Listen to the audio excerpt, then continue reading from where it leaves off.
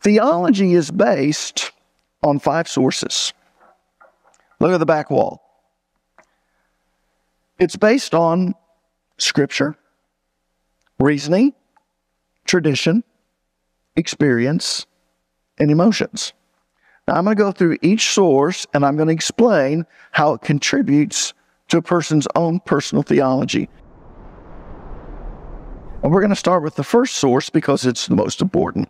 In fact, the sources are listed in the order of their priority. In other words, the order of their importance, and we go from left to right. In other words, Scripture is the most important, reason is the second most important, tradition is the third most important, experience is the fourth most important, and emotion is last.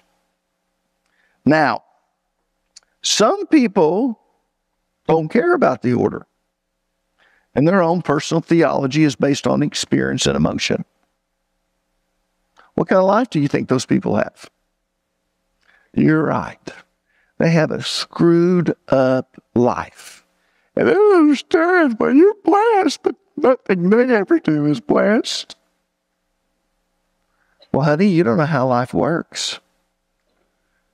Because your own personal theology is screwed up. Yeah. This is the order of importance according to what God's Word says.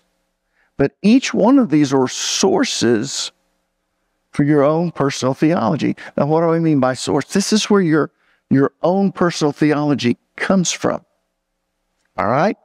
So we're going to start with the first source because it's the most important. We're going to start with Scripture. Because according to 2 Timothy chapter 3, verses 16 and 17, it's the most important, and it should always be a Christian's primary source. This is what you build your life on. This is how you build your personal theology. It must be built on Scripture. So let's take a look at 2 Timothy chapter 3, verses 16 and 17. Here's what it says. All Scripture is inspired by God. Now, do you see that phrase, inspired by God? That phrase is translated from one Greek word, theonoustos. Theonoustos. Now, theonoustos is a compound word, which simply means it's made up of more than one word. In this case, it's made up of 2 words. The word theos, which means what? God. Now, if you're Cherokee County, you probably heard it theos all your life, right? It's theos. And then, what's interesting, it has the other word, neo.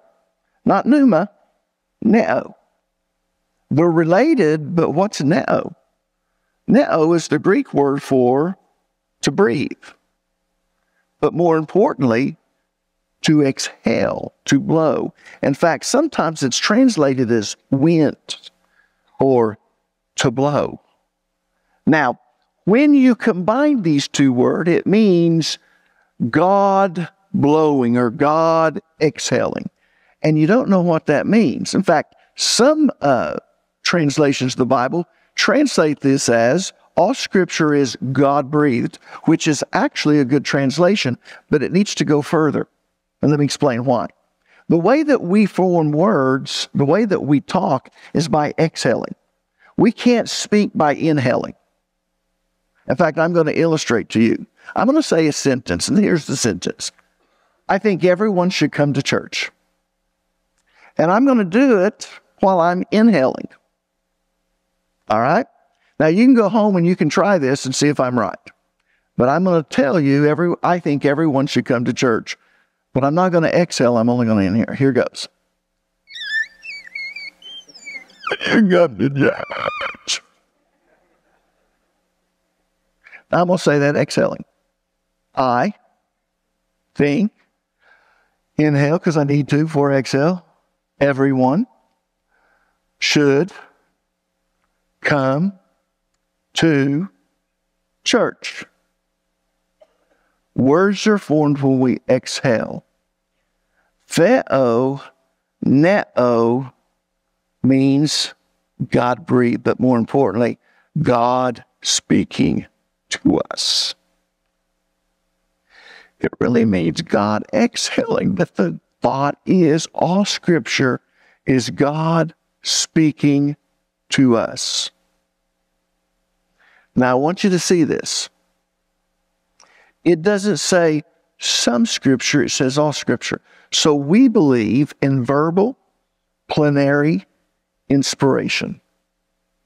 Plenary means all of the Bible is inspired, not some of it. We don't pick out the parts we don't like.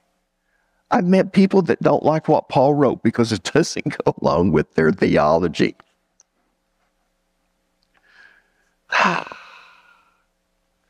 Honey, all Scripture is inspired, whether I like it or I don't like it.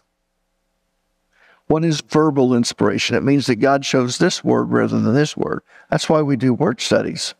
That phrase, inspired by God, comes from a Greek word. I tell you what it means. God chose that word, theopneustos, for a specific reason. So I want to know what that word is because he chose that word over another word. Yeah. Now let's go further. All Scripture is inspired by God. And it's useful. Here's its purpose. To teach us what is true and to make us realize what is wrong in our lives. Well, he just makes me feel so bad when I come to church.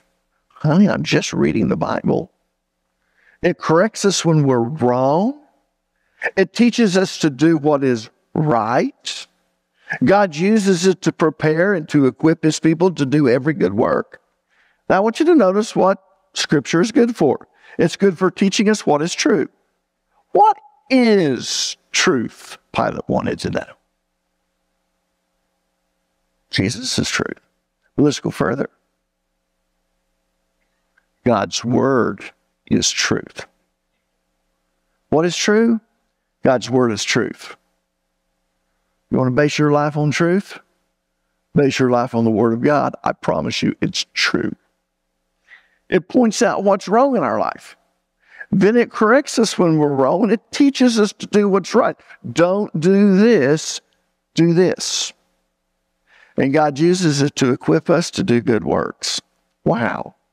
I want you to think of it like this. The Word of God, Scripture, is God tutoring us, coaching us, mentoring us. From time to time, I have people come to me, they even write me. And they say, Pastor, I'd like you to mentor me.